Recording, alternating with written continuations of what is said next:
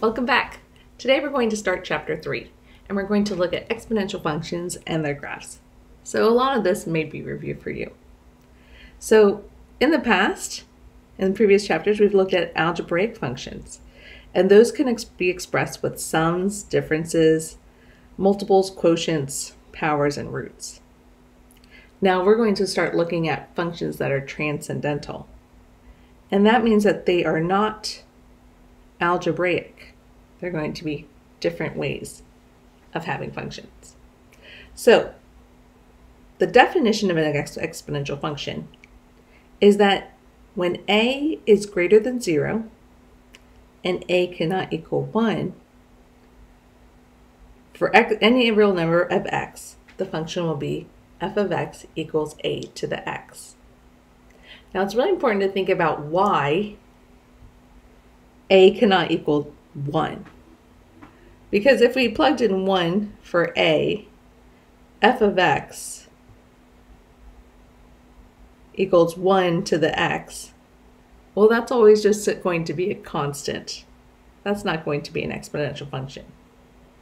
So let's complete this table of values and identify the characteristics of the graph for the function f of x equals 4 to the x. So if we plug in -1, well, that's going to be 1/4. When we plug in 0, 4 to the 0 will be 1.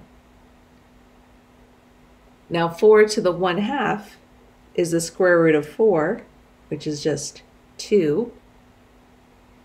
4 to the 1 is 4, and 4 squared is 16.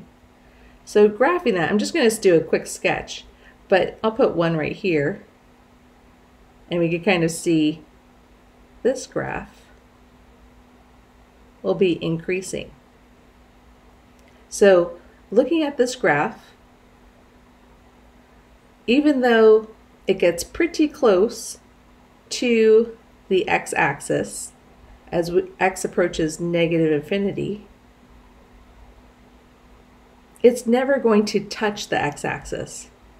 So we will not have any x-intercepts for this exponential function. We do have a y-intercept at 0, 1. The domain of this function is going to be all real numbers, but the range is restricted from 0 to positive infinity, not including 0. We can consider that the x-axis is an asymptote. So y equals 0 would be a horizontal asymptote. Now let's look at these characteristics. Again, the domain of the function, when a is greater than 1, would be all real numbers. The range, again, is 0 to infinity. We do have a horizontal asymptote. So as x approaches negative infinity, that value a to the x will be approaching 0. There are no x-intercepts or zeros. The y-intercept is 0, 1. This function is continuous. It's a smooth curve. And as x approaches infinity, the function is increasing. Now let's consider some of the transformations. So the first one is 4 to the negative x, which we can consider as f of negative x. And remember, this is going to be a reflection on the y-axis. So initially the function was increasing, so now it's going to be decreasing. And the y-intercept is still going to be 0, 1. So let's just circle some of these. So this is going to be decreasing. The domain doesn't change. It's still negative infinity to infinity, and the range is still 0 to infinity. The horizontal asymptote is still y equals 0. The y-intercept is 0, 1, and there's still no x-intercepts. Now let's look at the transformation negative 4 to the x. This will be a reflection on the x-axis. So remember, originally the parent function went up. Now we're going to have it reflect on the axis. So it goes down here. And it'll be decreasing. Now the domain is still negative infinity to infinity, but the range is going to change since it approaches negative infinity as x approaches infinity. The horizontal asymptote is still the x-axis, but there's a reflection here, so the y-intercept will be 0, -1. And there's still no x-intercepts. Now let's look to the next one, which has a horizontal translation. So the x plus 1 is in the exponent, but we can consider it kind of like the factor that we had for parabolas. So this is going to be a shift or translation, 1 unit to the left. So originally this point was 0, 1. Now it'll be -1, 1, and go up here. So if we're going to find the y-intercept, we just have to plug in 0, and you can see really clearly that it's going to be 0, 4. So it's still increasing. The domain, still negative infinity to infinity. The range doesn't change. The horizontal asymptote did not change, just the y-intercept.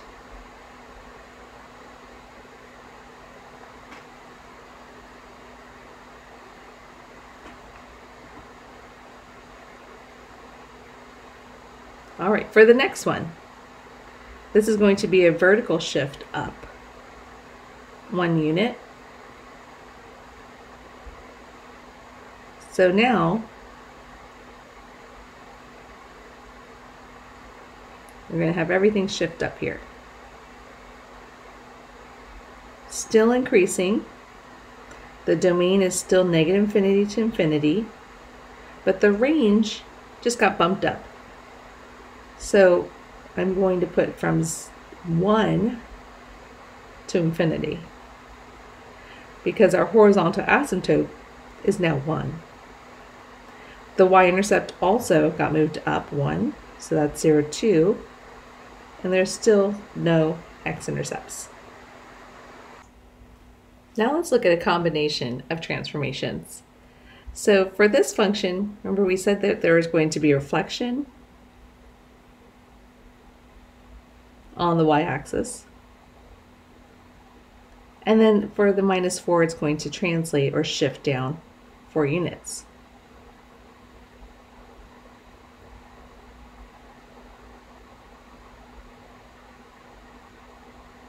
So when we think about the domain, well, the domain's still going to be all real numbers. So negative infinity to infinity. As soon as it was reflected on the y-axis, it became a decreasing function, right? But then it's going to also move down 4 units. So that means that not only the function will move down, but also the horizontal asymptote. So the range here will be from -4 to positive infinity. And we know that the horizontal asymptote is now y equals -4. I'm also going to write that we know that this function is decreasing. So this y-intercept here will be 0, -4. And there will be an x-intercept now. So to find the x-intercept, we have to set the equation equal to 0. So 4 to the negative x equals, let me set it, minus 4 equals 0. So 4 to the negative x equals 4. So we know that this was 4 to the 1 right there. So my graph is probably not a very good graph because it should have been steeper here. A little misleading. But we know that negative x has to equal 1, so x must be negative 1. So this point is negative 1, 0. And the y-intercept was 0, negative 3, not negative 4. That was the y-intercept here. And then here will be the asymptote, which is the negative 4. Okay, now let's look at the next one. For this one, we're going to have two things happening. So remember, we always want to work with the factor. So inside the parentheses, and we're looking at the horizontal shift first. So this is going to shift to the left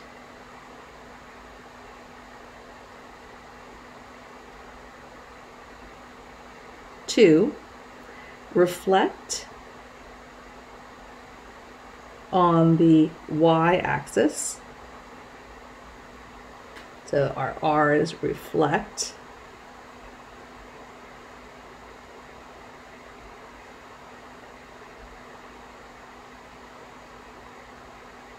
Okay, and then there is no stretch here, but there is a vertical translation. So this is going to be going down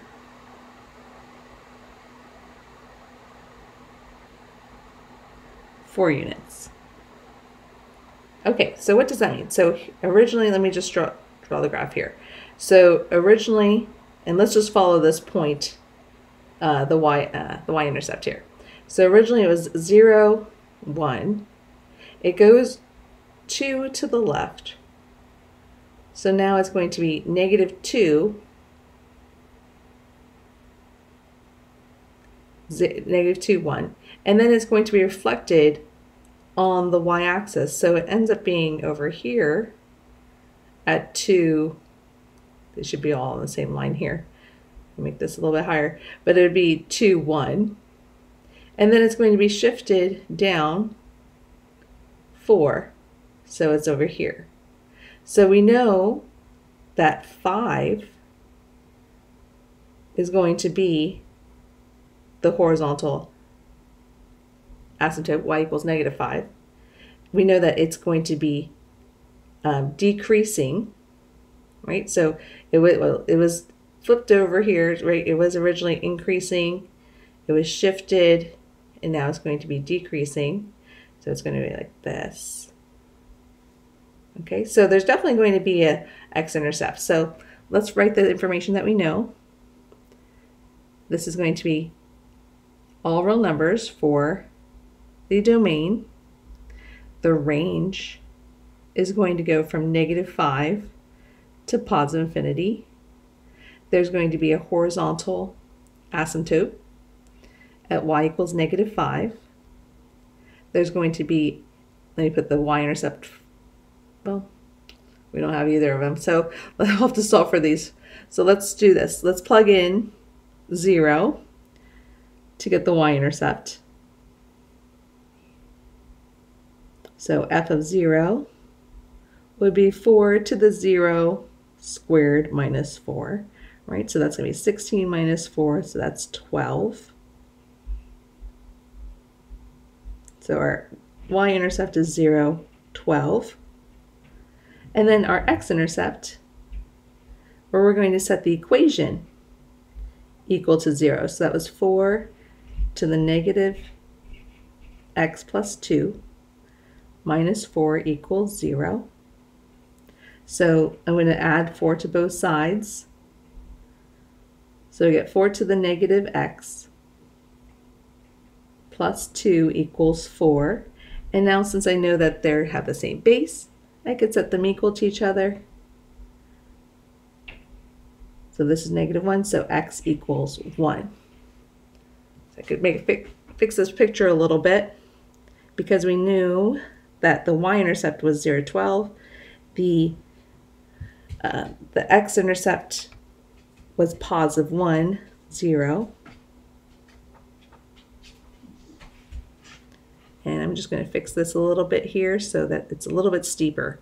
So it goes here, and then it probably will not be on my graph. It'll be too high. So it'll be like this. And again, that's a sketch. So I'm going to approximate that value too. All right, so just make sure you're careful when you have multiple transformations.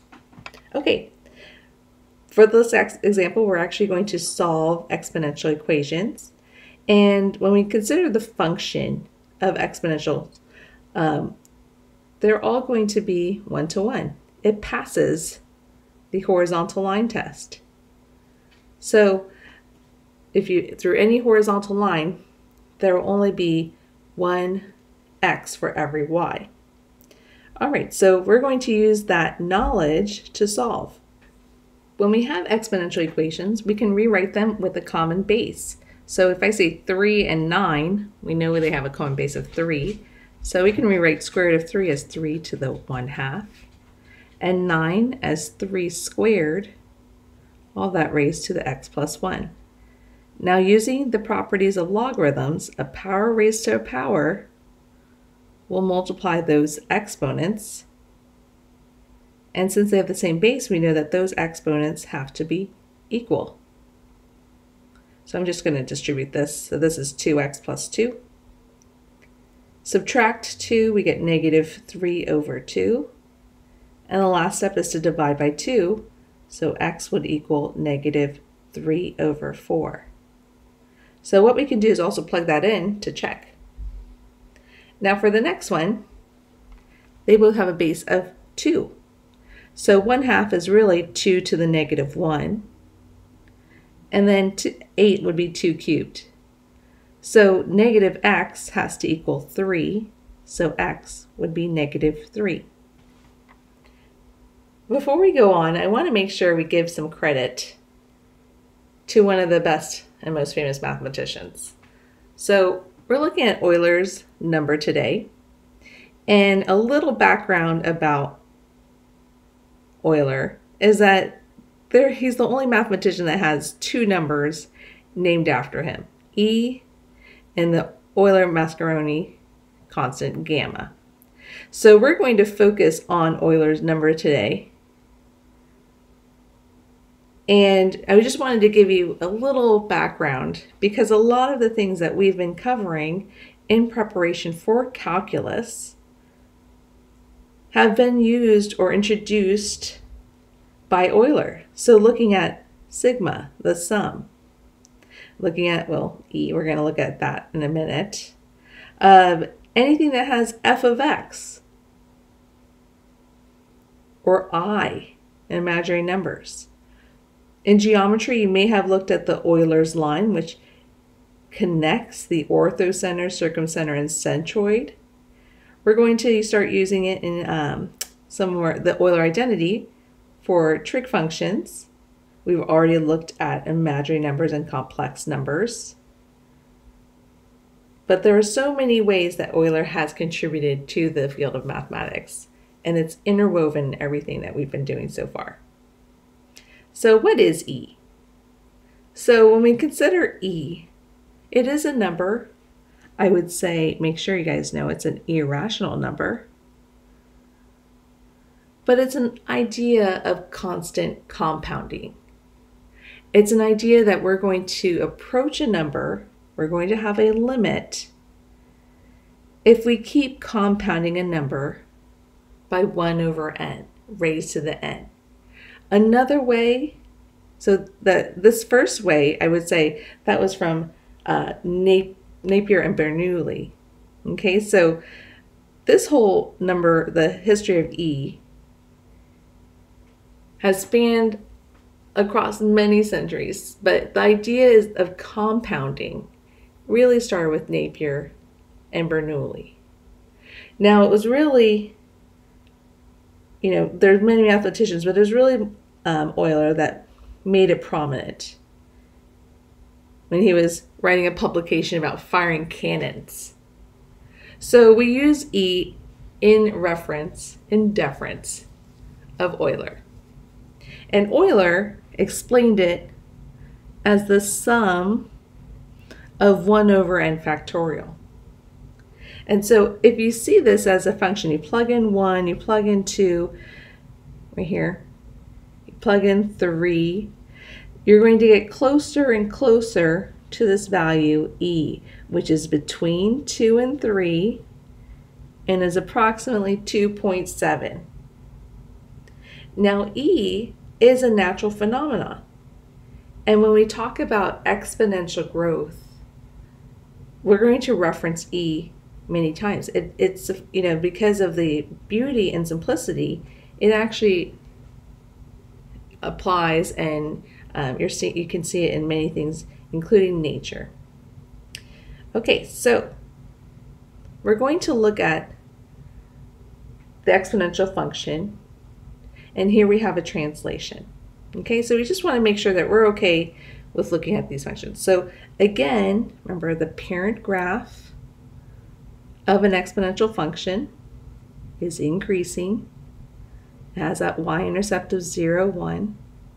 The x-axis is the horizontal asymptote. So for this one, we're actually going to have 2 steps. It's going to be a shift left 3 units, and the reflection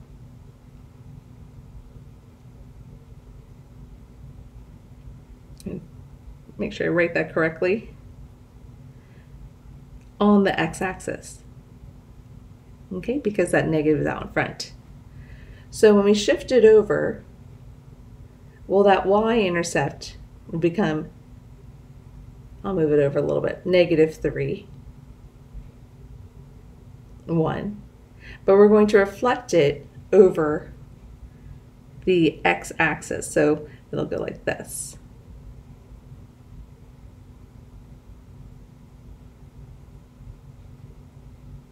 And again, this is just a sketch, and it'll be a little bit steeper here. I should make it steeper, but I wanted to keep it kind of in the picture. So there we go. All right, so looking at this graph, we know that it's going to be decreasing. That reflection made it decreasing. The domain is still -infinity to infinity. The range is going to be -infinity to 0. It's a horizontal asymptote, so it'll be a y equals 0. There are going to be no x-intercepts. And then we will have a y-intercept, so we just have to plug in 0. So it'll be -e³. So it'll be down here. We'll need to use a calculator to find that decimal value. So 0, -e³ would be the y-intercept. Now we're going to use the one-to-one properties of E. It is the same base here.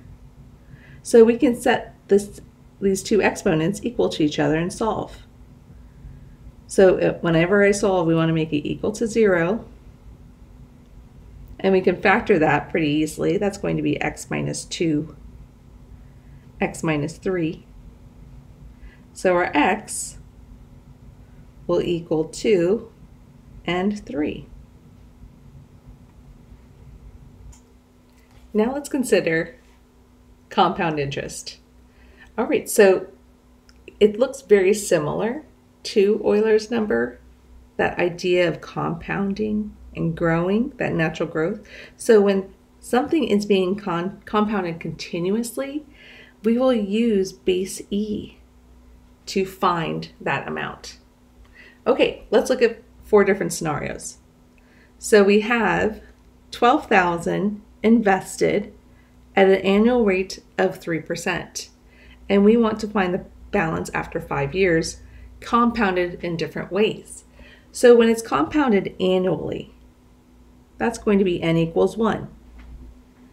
When it's compounded quarterly, well, that's going to be n equals 4. And then compounded monthly, well, there's 12 months in a year. And then continuously, we're going to use Euler's number. So just as a review, our P is our principal, that's 12,000. Our rate in decimal form will be 0.3, and our time will be 5 years. So setting up these equations, if we wanted to find how much will be in the account after 5 years, if it's compounded annually, well, that would be A equals 12,000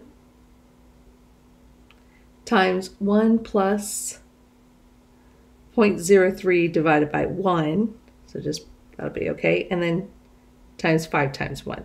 So 12,000, and this is going to be 1.03 to the 5th.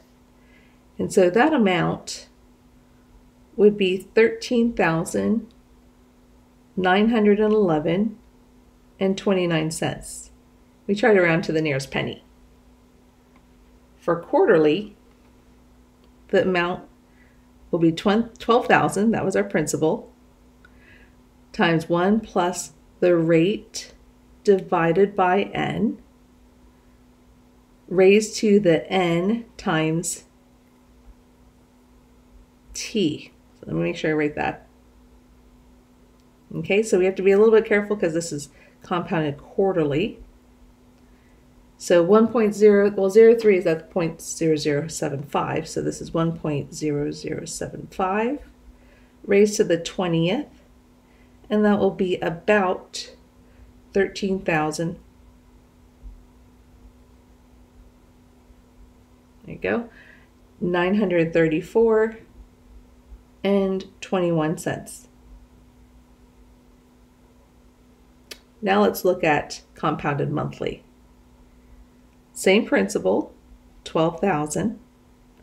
1 plus the rate of 0.03 divided by n, raised to the n times t, which is 5, so I can write that in there.